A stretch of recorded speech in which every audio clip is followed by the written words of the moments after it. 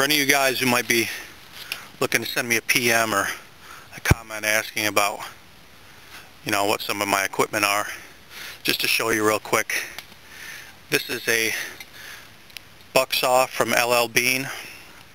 It's actually sold by them. It's called the Blazer Saw, and if you Google that, you'll find a Canadian company that makes it. And I've seen in the previous video that it all folds up into the big tube. It's relatively light.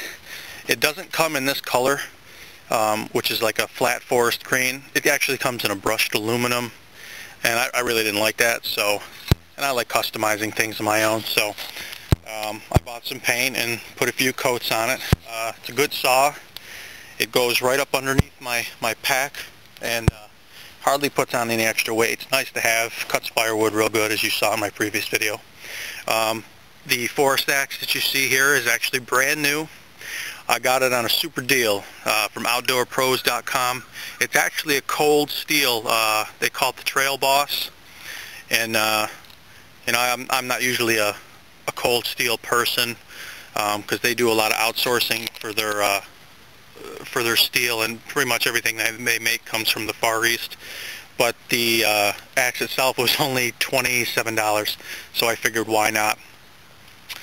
When you get it, it doesn't look like this.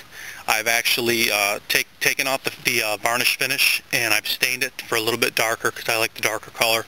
I like to modify everything I have just because it's fun and it kills time. The head actually was painted black right up to here, and this was all covered with their logo, which is still on here, but I guarantee the camera's not going to pick it up.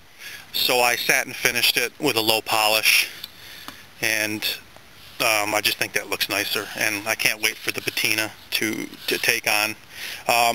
Actually, it's not too bad. You're definitely getting more than your 27 bucks worth. The camera can't pick it up, but as I was sanding down the head and oiling it, there is a temper line, which I was surprised to see on a product like that. However, it had no edge when I got it, which was rather disappointing considering the amount of time I had to put in to get at least a halfway decent edge, and I'm still not there. But as you saw in the cutting test in the previous video, it performed fairly well. So for 27 bucks, like 32 with the shipping, and it was at my place, it's held up pretty well. So I guess I really can't complain. Not the greatest, not the worst, but hey, worth a shot, and it's always nice to have an extra axe around. So that's some of my stuff. Thanks, guys.